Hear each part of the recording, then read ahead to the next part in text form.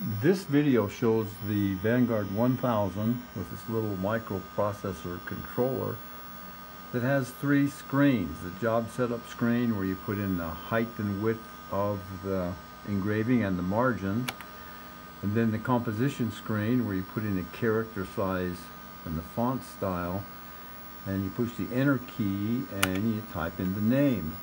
And then you go to the start screen and tell it that the origin is in the center, and here is the machine, and you're able to put the badge in the machine. It centers with self-centering scales, and then you hit the start button, turn on the vacuum, and it does the engraving.